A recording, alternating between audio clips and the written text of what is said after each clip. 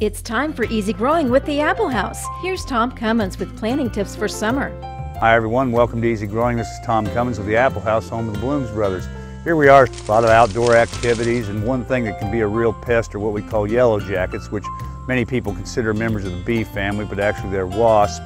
But they can be a real pain, particularly around outdoor events that involve food and things that tend to attract them.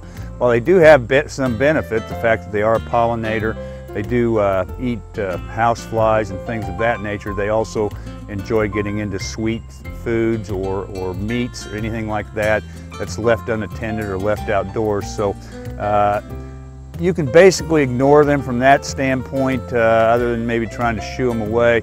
But the big thing is, if you have a nest in your yard, and they're generally in the ground, that can be a real problem, particularly if it's near an area where you're going to have a lawnmower, because that'll stir them up and then they can attack.